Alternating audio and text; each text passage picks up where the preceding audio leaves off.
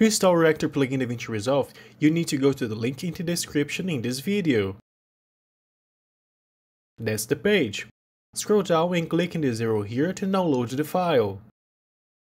The file will be downloaded here if you are using Chrome, and now let me open my Davinci Resolve. I'm going to open a random project here, and we can go to the Fusion tab already. Now you need to open the file location that you have the file. In my case, it's in the download location right here. Click and drag the file into the Fusion interface as I'm doing right now. This window will pop up and you can select the file location for the installation of the software or just click install and launch. I'm going to click install here, and in some moments the installation will end.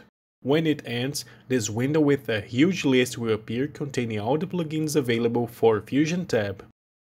I'm going to select those two first on the list here, Advanced Grid and Advanced Dispel. Some installations have this Patreon link, of which you can donate if you want to support the person that did this plugin for free. I'm not going to donate right now, and I'll click here in Update.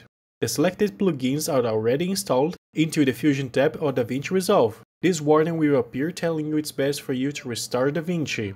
Do not forget to save your project before doing that. Now I added a random video here, and if I press spacebar plus shift at the same time, you can see that already the plugins that I installed are available for use in the Fusion tab. If you want to, let's say, download another plugin, you just need to do the process of clicking and dragging the file again.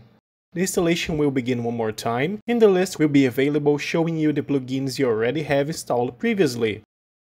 That's pretty much everything for now. Thanks a lot for watching, and I'll see you all around.